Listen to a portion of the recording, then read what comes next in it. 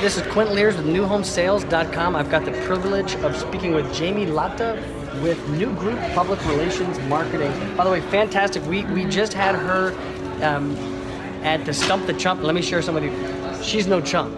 She stomped some people. So thank you so much for being here. Sure. So we still have to do social media.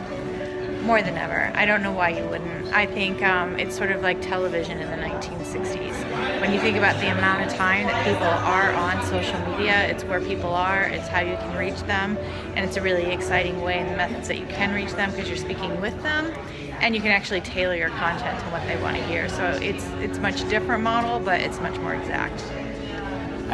Being in the business, I know there's just a lot of fear because it's like, oh, I'm putting myself out there. What if people talk bad about me? What if I get a negative review? What would you say to that? Well, during our presentation today, we talked about information and experience and dealing with people.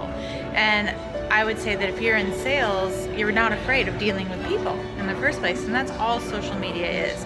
So if you stop taking the focus of you and start putting it on them, and you try and be informative and you try and be useful, then that takes a lot of the self-consciousness out of it, because if you are doing it for someone else, you tend to do a better job. And when what you respond to on social media, and you're like, oh my gosh, that's funny, or that's cool, or I really needed to know that, you have to start thinking in a very organic, authentic way. And that's really, it should change your mindset. And I know that people don't want to put themselves out there and they're afraid of saying the wrong thing or doing the wrong thing. Well, you're going to make a mistake. I make mistakes all the time. You can delete it, you can correct it, you can apologize. So I would say stop leading with fear and start leading with trying to inform people and give them what they need in order to get the information they want.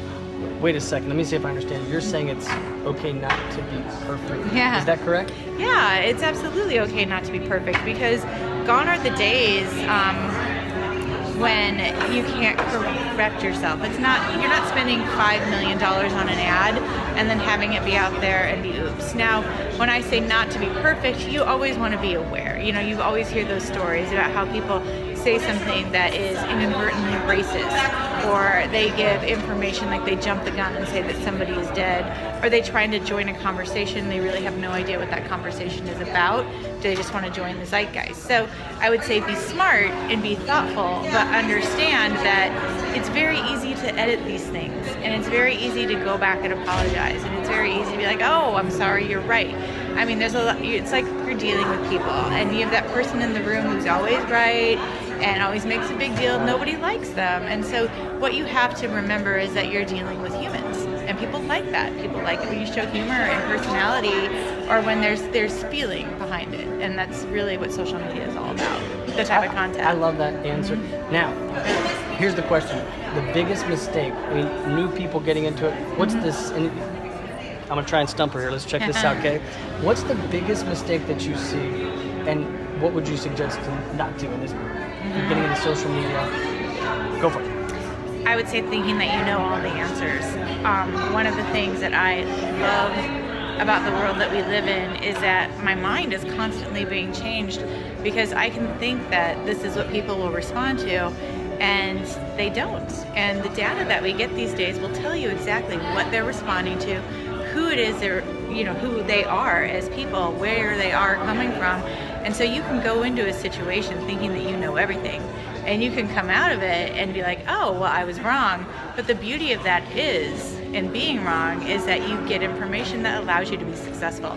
So instead of just sticking to your guns and being like, I'm so right, you can actually be like, oh, you have to be able to pivot, and you have to use that information out there to drive your content, to drive your message, to drive how you speak with people. So it's exciting, and it's a different world, because in the past people always wanted to got their power from being right, and I like to say turn that around and get your power from being wrong.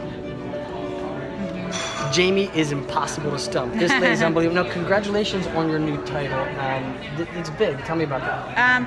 Well, it's just, you know, I like to think of my job, like when we watch Mad Men, I watch Mad Men with my husband, and you watch the guy who started the television department and how everybody thinks it's a joke.